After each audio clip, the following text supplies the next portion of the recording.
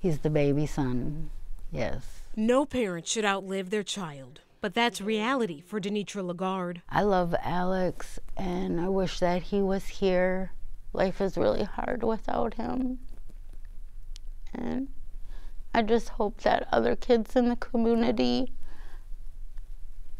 seek help before it's too late. She still remembers the day she learned her son's life ended. Alex was murdered in March. He was gunned down in Little Earth. Now, a year later, the teen accused of killing Alex in 2018 is preparing to spend years behind bars. Juan Vasquez will be sentenced next month. Friday, he pleaded guilty to second-degree murder. Denitra was in the courtroom. It was devastating. It broke my heart to hear that Juan admit to killing Alex in a cruel manner. It was very heartbreaking, and I was sad. Have you forgiven the person who ended your son's life? No, it's hard to forgive at this point. Inside of me, I feel like he owes me a high school diploma and things that I wouldn't get from Alex.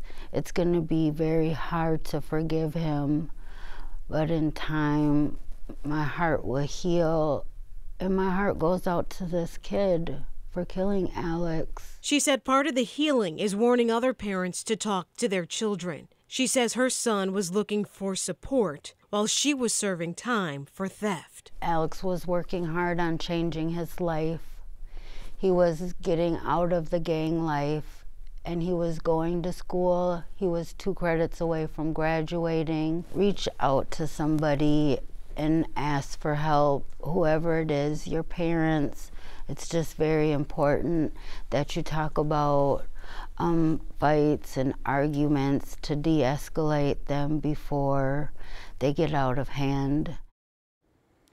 All right, well, according to the court, sentencing for Juan Vasquez is scheduled for next month, April 8th. He is expected to serve 39 years in prison.